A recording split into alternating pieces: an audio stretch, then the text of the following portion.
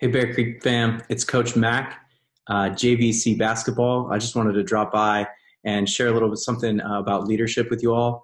I've been thinking over the last couple of weeks what I wanted to say about leadership and racking my brain, and I finally stopped and thought I need to read my two favorite books or some of my two favorite books to get some inspiration. So the first one I turned to was the Bible, and I found this verse I want to share with you guys. This is Matthew 20:28.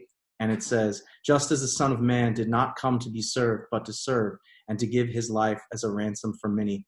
And that reminded me that the key elements of leadership are service and humility. And just to get a second source, I turned to my second favorite book, The Complete Works of William Shakespeare. And in the play King Lear, the character of Kent has this line. He's speaking to the king, and he says, my life I never held but as a pawn to wage against thine enemies. And that just confirmed to me that true leadership is found in service and in humility.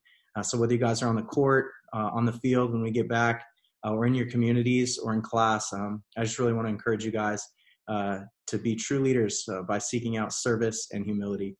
Thank you guys, and hope you have a great day.